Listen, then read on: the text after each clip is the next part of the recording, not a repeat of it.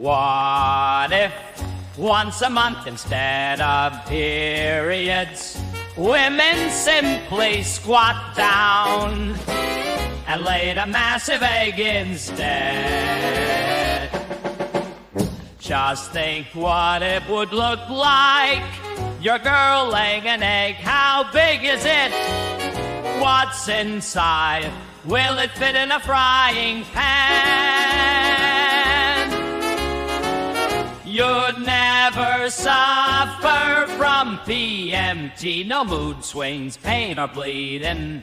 Instead, she lays a massive egg. You could toss it in a pan and eat it. What if once a month instead of periods, women simply squat down and laid a massive egg instead? Now it might sound like a crazy idea, but think about the pros and cons.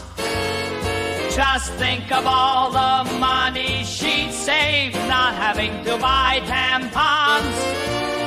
Sure, laying an egg might be a little uncomfortable, but surely it's gotta be better than cramps and all that stuff.